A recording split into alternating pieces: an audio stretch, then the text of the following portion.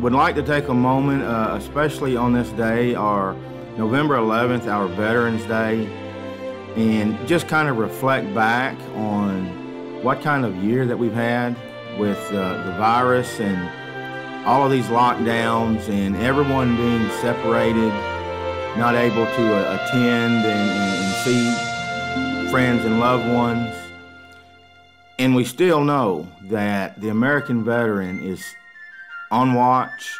They are here with us.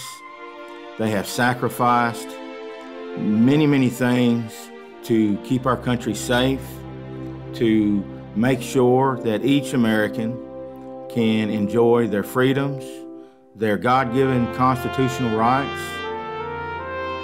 We take a pause in our daily life, one day out of the year, to simply say a heartfelt thank you to each and every veteran of every branch of service, no matter where they served, no matter where they are today, because it's their sacrifices, their dedication to duty that has allowed the United States citizen to live in the greatest country and have the best opportunities and to live your life the way you wish.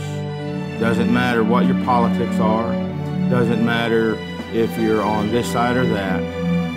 The American veteran stands tall and proud for each and every one of us.